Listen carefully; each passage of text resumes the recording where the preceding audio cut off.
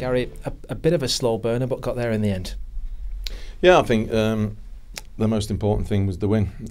How you get there, you know, sometimes you want it to be as pretty as it can be, but sometimes you have to really just keep going and staying in there. And we knew that Millwall, and you saw the fight that they had, and you know, Steely's made 2 good saves, and we've had one, you know, Tommy Spur cleared one off the line.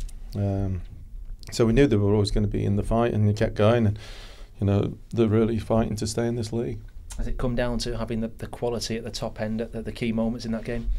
Well, I think so. I think, you know, the first one's an outstanding finish, really is. I thought Craig Conway produced an unbelievable amount of crosses tonight, was excellent again with his assist.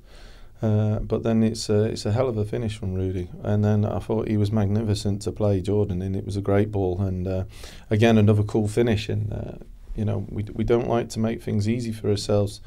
Tom Kearney should have had a hat-trick. No excuses, he's got to be scoring.